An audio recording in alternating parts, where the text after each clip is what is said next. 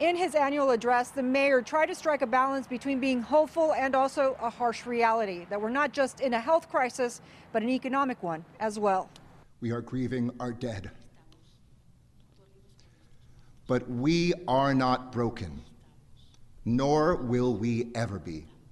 So the real question, the real test, is how we will come back. Mayor Eric Garcetti's State of the City address takes on new urgency. The COVID-19 crisis is already tearing through the city's emergency reserves, and unemployment is higher than in the Great Recession.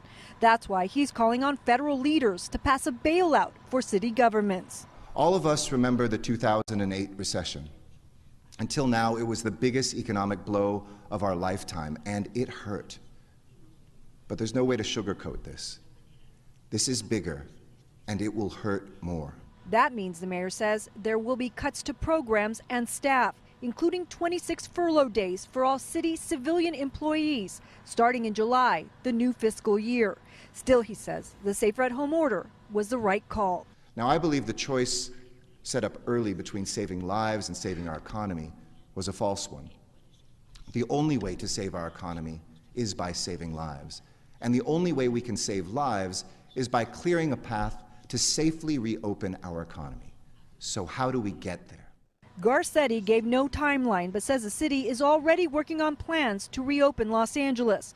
But to avoid another outbreak, he says the city needs to shore up the following first: antibody and coronavirus testing, tracking and tracing people who may have been exposed, building and maintaining hospital capacity, research and development for treatment and a vaccine. Our city is hurting.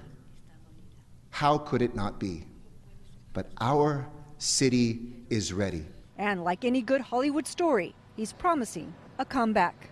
The mayor says passenger travel at LAX is down 95%, and you add into that all of the empty hotel rooms, and it starts to paint the economic picture.